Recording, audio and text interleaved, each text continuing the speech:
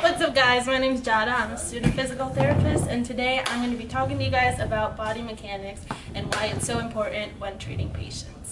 So what is body mechanics? Body mechanics is the way we position ourselves in order to complete our daily activities. Body mechanics are essential as a clinician because it allows for proper patient care functioning while reducing the risk of injury to ourselves or to our patients. It also plays an important role in ergonomics, which is the relationship between man and machine. This is handy when we're working with patients by helping them take into account their body mechanics in order to improve comfort, efficiency, and productivity in the workforce. In fact, there are studies comparing poor body mechanics with good body mechanics, and the results show that good body mechanics has a long-term and short-term impact on well-being and health. So, there are a variety of guidelines for body mechanics, but we are going to focus on 5 key guidelines. Major key!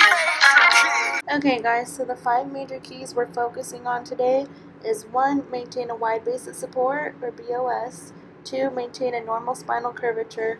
3. Position yourself close to the load or the patient. 4. Bend the hips and the knees. And 5. Avoid twisting at the trunk.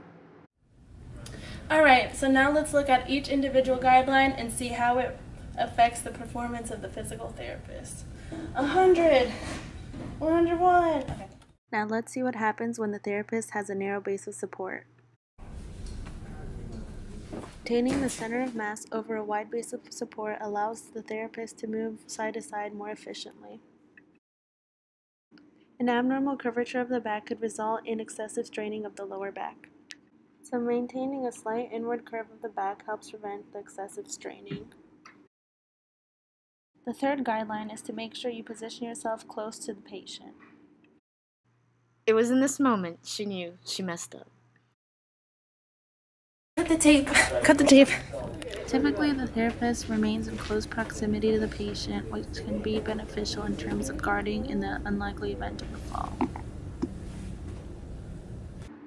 Notice how in this next clip, the therapist keeps her legs extended and therefore uses her back in order to attempt to lift the patient. Proper positioning for this is bending at the knees and the hip, which promotes stability as well as initiating the leg muscles to perform the majority of the lifting task. The 5th guideline is to make sure to avoid twisting at the trunk.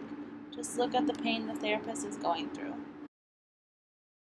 Sitting at the feet or taking several small steps rotates the whole body, which minimizes the stress on the structures of the lower back. Okay guys, so let's review.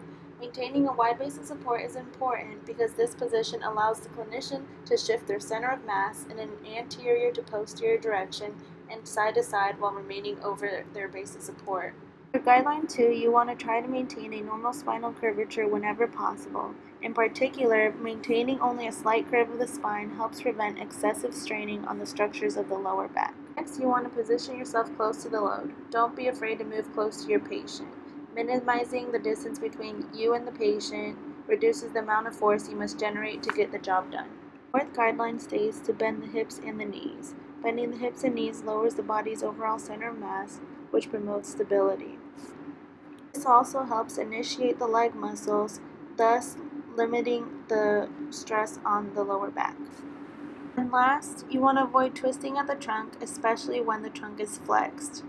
This positioning could cause a back injury. Want to make sure you're pivoting at the feet or taking small steps in order to rotate the whole body fully. Some other things to consider are to plan ahead for a more efficient treatment, push rather than pull when possible, and always know when to ask for a second hand.